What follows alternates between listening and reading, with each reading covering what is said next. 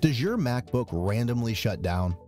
Ignoring this issue may lead to dealing with lost data or deleted files. So in this video, we'll show you what to do when your Mac turns off unexpectedly. Don't forget to hit the like button and subscribe to our channel to stay updated with all our latest videos. This should be the first thing you try when dealing with unexpected Mac shutdowns, even if it seems a bit simple. An abrupt shutdown is very different from a proper one.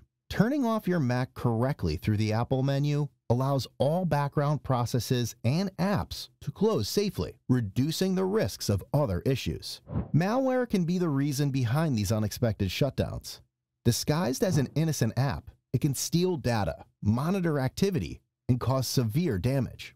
The best way to deal with malware is to use a professional app.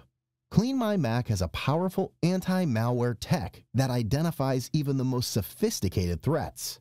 It also protects your Mac in real time, notifying when anything malicious tries to sneak in. Follow the link in the description to download CleanMyMac and run a thorough malware scan. Also, watch this video to learn how to spot malware and protect your Mac. Overheating is one of the factors potentially causing random Mac shutdowns. In most cases, it will not remain unnoticed. Your Mac fans will go wild. If your Mac is overheating, you have to take quick action to fix it. Quitting CPU-intensive apps via Activity Monitor is one thing you can do to cool it down. You may also need to close unneeded browser tabs. This may consume too much CPU resources, making your Mac hot.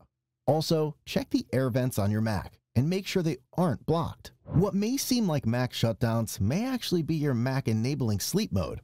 Let's see if your sleep mode settings are not misconfigured. From the main Apple menu, open System Settings. Lock Screen. Here, customize the Turn Display Off settings by selecting the time frame most suitable for your needs. Batteries have a limited lifespan, and a depleted battery could cause your Mac to shut down randomly.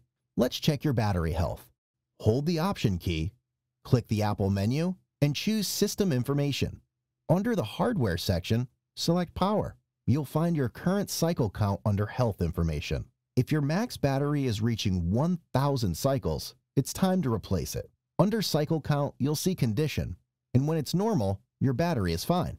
That's it for this video. Come back for more tech tips.